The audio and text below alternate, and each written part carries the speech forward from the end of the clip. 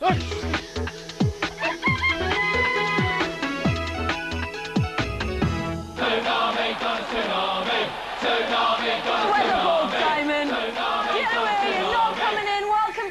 bunker, everybody. I'm here with the Toon Army. Thank you, Toon Army. Good boys. Keep it up while I'm away, all right? Now, I've just got time to resolve this morning's head scratcher, which was what well-known phrase of saying is represented below, and it was a chance N. Now, you see, an outside chance, because Anne is outside the chance there. That was the answer this morning. Now, our winner, where's our winners? Ah, in the helmet, of course.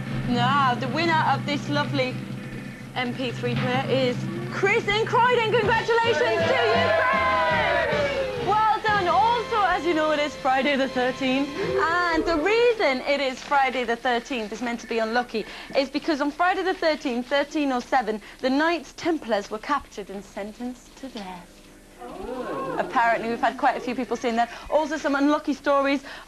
Very quickly, Sunderland recorded the biggest away win in the Football League when they beat Newcastle 9-1 on Friday the 13th in 1909. And that's from Keith in Sunderland. Also, very quickly, last Friday, I had a row with my boyfriend on Friday the 13th last year. Fell out of the house, fell off a curb, broke my ankle, so I'm not going out today. Whatever you do take care, because it is Friday the 13th. Right now, it's back to Johnny and Denise, and I'll see you not next week, but the week after. Have a lovely weekend. Bye-bye. What have I done now? You're sick, Denise. Thank today's guest, because that is sick stuff you're into. OK, we'd like to thank Jamie Oliver and his band, Scarlet Division. Macy Gray impersonator Sharon Bowen, our loop expert Martin Buckland, and train expert Russell Barnes, Richard Bacon, and of course Donna Air. But right now, no, Jasmine right now, Lowson. also Scarlet Division, ladies and gentlemen.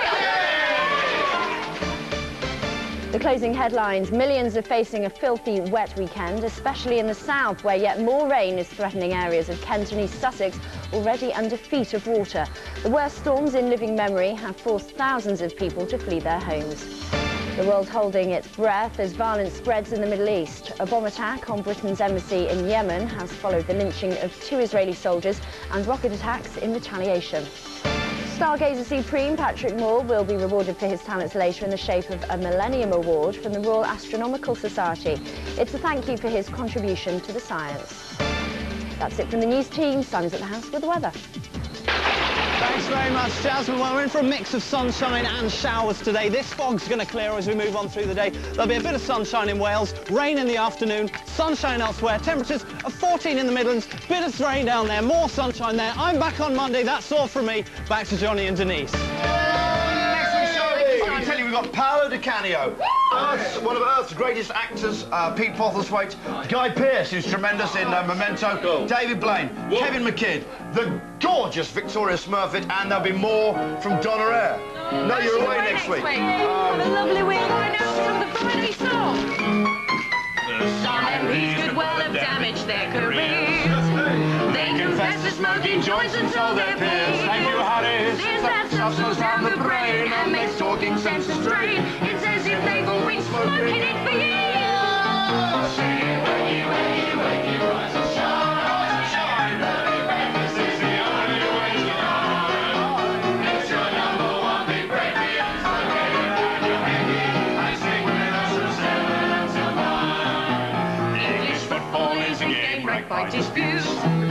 It's a problem we can solve with substitutes. Let's replace those total zeros with some proper sporting heroes. Let's just mostly red race all of their efforts. Rise and shine. Breakfast is the only way to run. It's a #1 big breakfast. Get it down your neck and sing with us from 7 until 9. If it's thrills we want, award shows just excel. Judy Finnegan's performance made us yell. All the ratings they came after, she could well receive a BAFTA, and she's bound to win 2 Golden Globes as well.